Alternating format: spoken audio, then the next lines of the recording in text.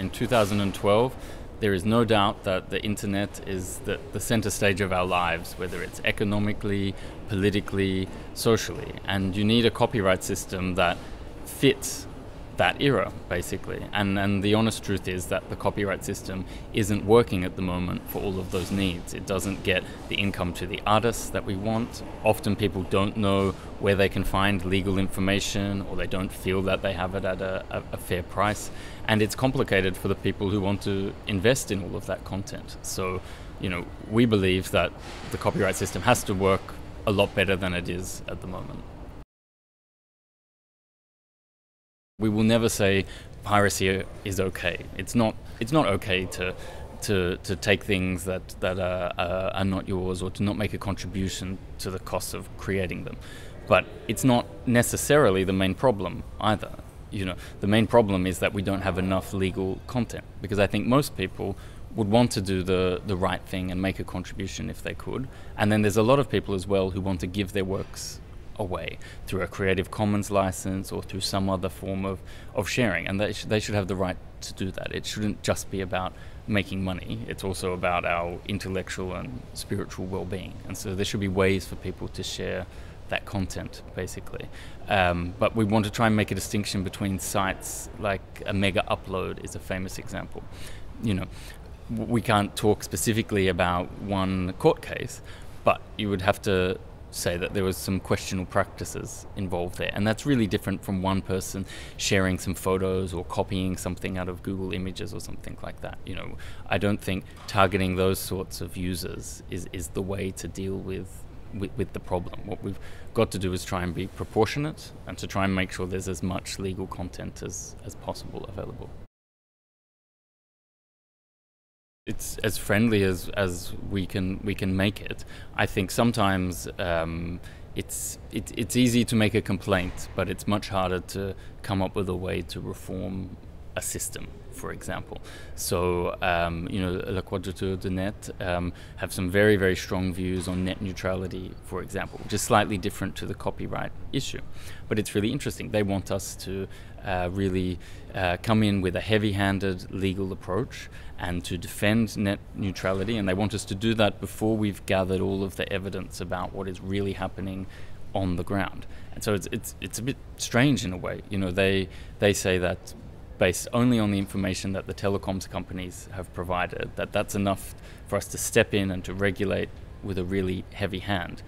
But we're saying we want to listen to users first, and we have a project where we're researching exactly how fast people's internet is in their home.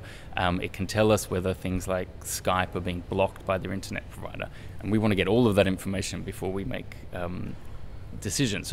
So for us, it's surprising sometimes when the NGOs say, okay, act now before you've heard from the individuals. And then whereas in net neutrality, they want very heavy action. On copyright, they want us to stop interfering. They don't want any, or they want much fewer rules about copyright. So sometimes they're very different competing perspectives. And what we always try and do is keep a balance and make sure we've heard from everybody. And that doesn't please all of those different lobby groups. We don't even have an exact definition of net neutrality even. You ask 10 people and they will give you 5 or 6 different definitions of net neutrality. So what we've said as an absolute minimum is that we want an open internet, in the sense everyone has the right to access a basic internet. There should be no problems with that. But potentially it's not a very open approach if we start saying you can only offer one type of internet, or that even if you only want to do these certain things in the internet, actually you have to pay for all of it, and you have to pay a higher price to make sure everyone can have access to a full internet. Something that is very worrying is if people can't use basic services like Skype. So for example, one telecoms company, they might say, we block Skype because Skype is a threat to us, because then people will use their mobiles less if they use Skype on their internet package. And in our view, that's not really acceptable behavior. That's part of competition, that's part of innovation. It's really good for consumers. Those options exist already, for example. The Creative Commons system is something that Neelie Kroes uses all the time.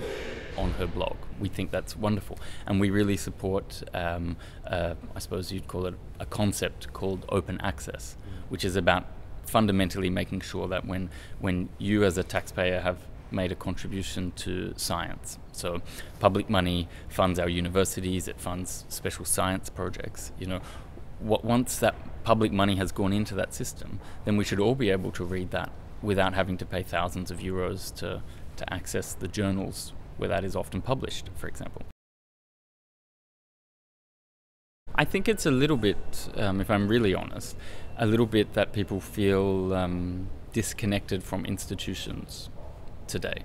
So you have these institutions like the EU or an international set of governments who are creating an agreement, and it's affecting what you use every day on the internet, but you're not quite sure how to talk to those institutions. You're not a lawyer, so you don't know the details. And then in a lot of countries as well, it's not that the process was secret, but it's just a really boring agreement in lots of times.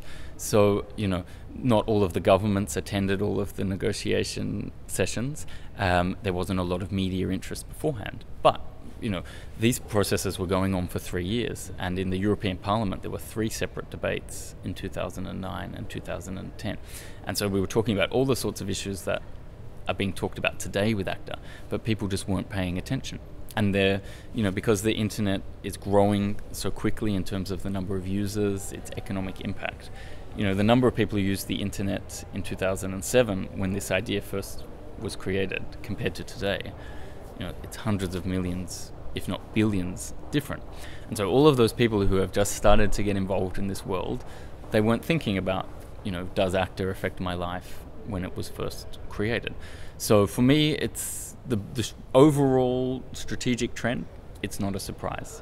I think we see more and more of this sort of issue.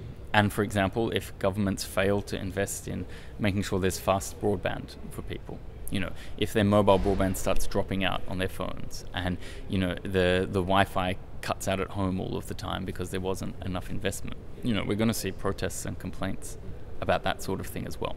So I was a bit surprised that it happened at exactly the time that it did and with the pace that it did, but overall it's not surprising, because I think a lot of people are just waking up to the fact that the internet is a really political issue.